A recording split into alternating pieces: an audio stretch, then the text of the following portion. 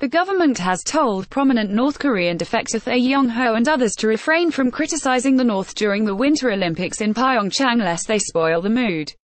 Seoul will also tone down celebrations of the delivery of new fighter jets from the U.S. The government is desperate to keep up a festive mood of rapprochement with the oppressive regime and has quailed at cheerfully abusive reporting about the North by the popular press here. Yet North Korea plans a massive military parade in Pyongyang just a day before the Olympics start, suggesting that the appeasement is all one way.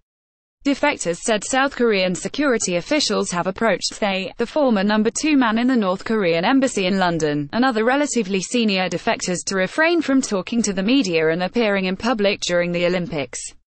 One source said, the request was ostensibly made out of concern for their safety, but it sounded like a warning not to pour cold water on the event. According to a military source, the government also cancelled plans for a congratulatory message marking the handover of the next-generation F-35A fighter jet in Texas in late March.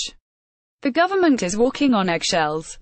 On Saturday, a government official criticized the South Korean media for excessive and speculative reporting that upset North Korea. The puritanical regime was apparently miffed that the press here described bandleader-cum-apparatchik Hyon Song-wol as leader Kim Jong-un's ex-girlfriend and delayed her visit to the South by 1 day. Once she was here, hundreds of police were mobilized to protect her as she inspected potential concert venues for her Samjiyon orchestra, and officials upbraided reporters for pelting her with questions.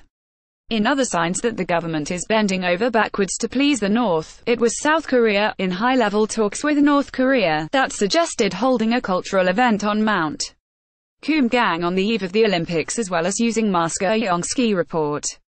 Package tours to the Mount Pyongyang resort, which was built entirely with South Korean money, were cancelled in 2014 after a soldier there shot dead a South Korean tourist, but it has also served as the venue for reunions of families separated by the Korean War. A former diplomat warned, Mount Pyongyang used to be North Korea's ATM, and the ski resort is a prestige project for Kim Jong-un.